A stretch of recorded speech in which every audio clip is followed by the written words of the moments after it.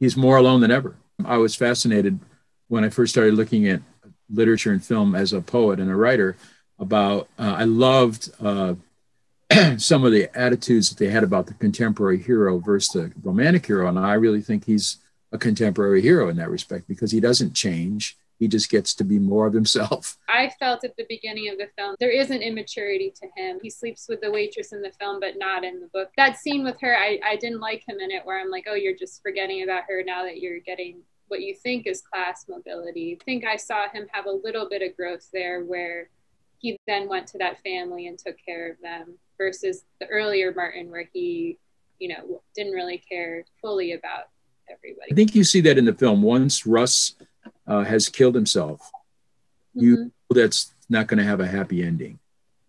Yeah. I think you get that feeling. At least I did. It seemed to me like this is not going to end so well. Mm-hmm.